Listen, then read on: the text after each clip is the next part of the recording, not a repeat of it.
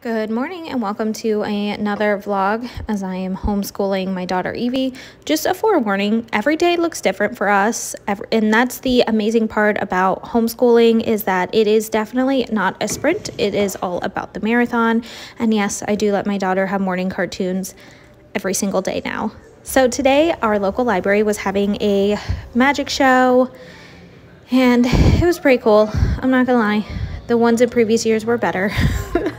Anyways, after the magic show, Evie picked out some books for the week. We kind of spent like 20-30 minutes at the library just reading.